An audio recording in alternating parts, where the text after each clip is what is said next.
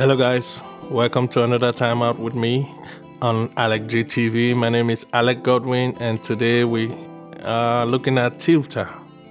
Yes, the VMAT battery solution for the Blackmagic Pocket Cinema camera 4K and 6K. And if you were like me, who bought this stuff thinking that it would be that convenient, but it wasn't. It's a good idea, it's a creative idea, but we still need it was still clumsy, a bit clumsy to work with, but however sometimes it can be handy. But the greatest limitations of it was the fact that they made these rails shorter.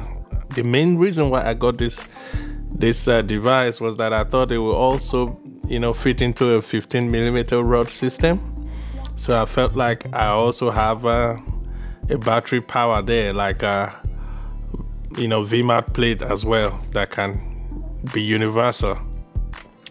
But I was so wrong. And one thing I love about it is the fact that it has this 2 power points to the top, and along with the one from the battery itself, making 3. It also has some extra power, like 8V for smaller cameras. I think 6 to 8 volts for smaller cameras, and yeah. So, but when I got this device and I tried to put it on the rails, no way, it didn't go. That's when my disappointment started kicking in, and then left with the experience wasn't all that fantastic, especially with bigger V-mount batteries. It tends to be heavy and clunky, so it wasn't a pleasant experience as I thought. Yeah, I used it pretty much only one time like this on a shoot, and I never was looking forward to it again. I also used it in a 15mm rig system, and by using it with one of the rails as demonstrated by someone on YouTube, but that wasn't an effective system. You don't want your rig to be shaking around. So I thought about this way, and this is what you will need to make this mod a success.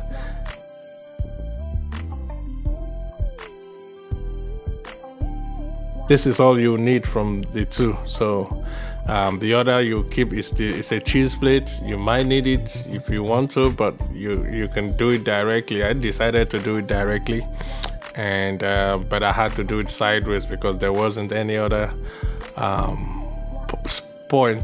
mounting point that looked right to hold a unit like this. So yeah, sideways was the best option for me, and that way turned out that it worked out really fine in my opinion. I'm quite cool with this.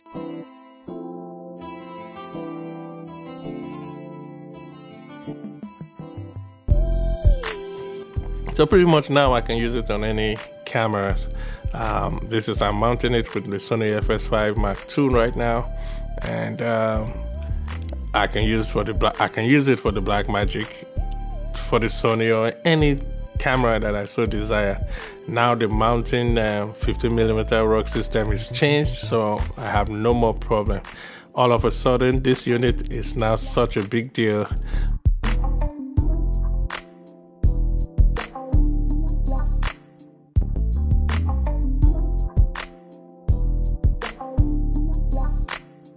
And this can also swing, so in a way I can swing it because of the choice I made from CAMVATE.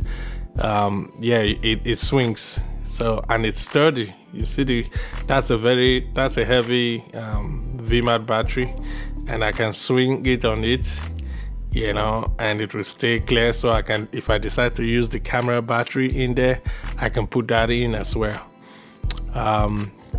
Yeah, so pretty much you can make the connection there now, and it's just so convenient right now. I think the weight balance is there, and this is the final look from the whole thing. Thank you guys for watching. I hope you learned one thing. like if you like this video, and go ahead and comment, share your own thoughts and opinion.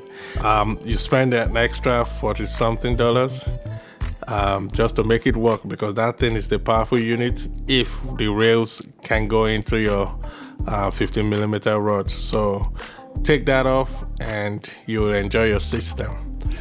That's all I got for you guys. Thank you guys for watching, and I'll see you guys in the next video. Bye.